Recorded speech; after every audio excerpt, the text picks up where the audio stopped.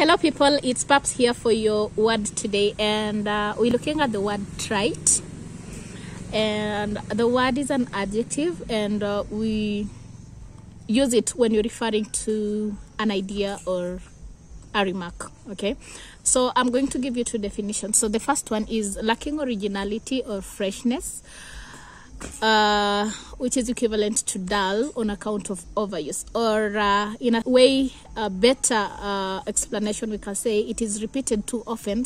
An idea is repeated too often, or it is over familiar through overuse, and it's synonymous to words such as cliche.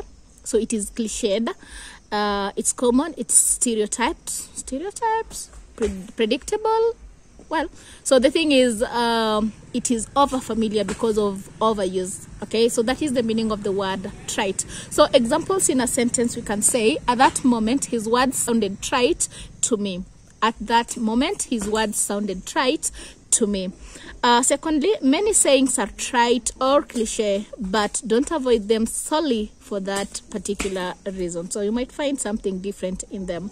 Lastly, yes, it sounds simple, perhaps even trite, but it's actually true. So that is for your word today, trite.